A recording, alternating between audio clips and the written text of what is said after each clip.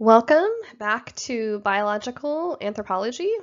Some of you are taking this class and it's called physical anthropology. This is lesson 2, history of evolutionary thought.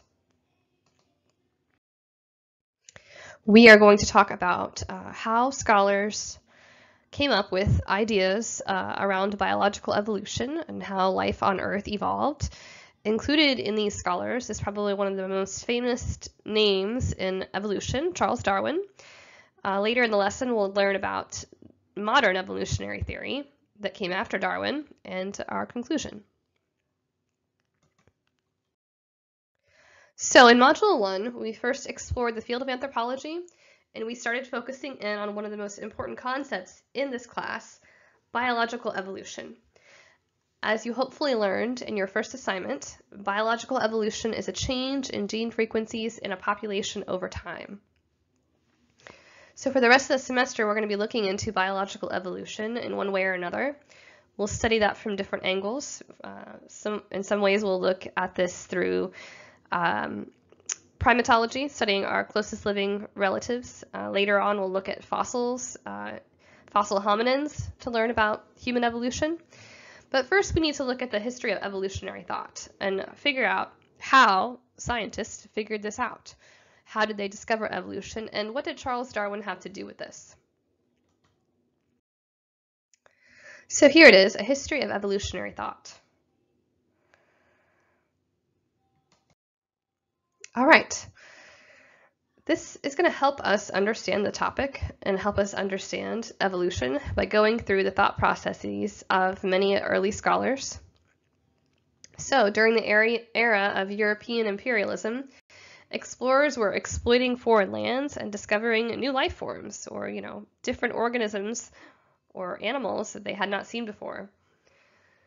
Scientists began trying to sort out all of these new species into different categories and rankings. Carolus Linnaeus developed the Systema Naturae, or system of nature, in 1735. This system involved the classification of organisms into kingdom, phylum, class, order, family, genus, and species. So that should sound familiar to you if you have taken biology lately. Linnaeus also used a binomial nomenclature by using the genus and species classifications as an organism's scientific name, for example, Homo sapiens. As I said, Homo sapiens. This was all controversial because humans were classified along with other creatures of nature instead of apart from and over nature. In around the same period of time, just as exploration and exploitation were bringing about an awareness of the diversity of life across the globe, the Industrial Revolution was stimulating an awareness of changes in life forms through time. So the Industrial Revolution came quite a bit after the kind of heyday of imperialism. But this slide is meant to tell you that not only were people discovering different life forms around the globe, there was lots of digging and mining happening during the Industrial Revolution, and people weren't just discovering new things across the globe, but they were discovering them under the ground through time as well. So they were just uncovering different species from the past. So naturalists and anatomists began developing possible explanations for these fossils. At first, the fossilized remains of elephants and saber-toothed tigers in Europe were interpreted according to religious doctrine. People assumed that these creatures were wiped out by the Great Flood described in the book of Genesis in the Bible.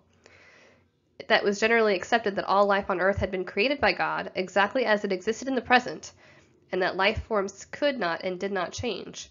This belief became to be known as the fixity of species. Georges Cuvier was a French anatomist and paleontologist who developed the idea of catastrophism. So he figured that the best explanation for these different life forms that were extinct, that we had never seen before on Earth, were due to different periods of creation and disaster from God. So God must have had multiple creations and wiped them out. So catastrophism was a doctrine that explains that fossils in different layers of the earth existed because of repeated cataclysmic events and new divine creations. Of course, you can imagine that's not accurate scientifically, but he was trying to figure it out and he came up with that idea.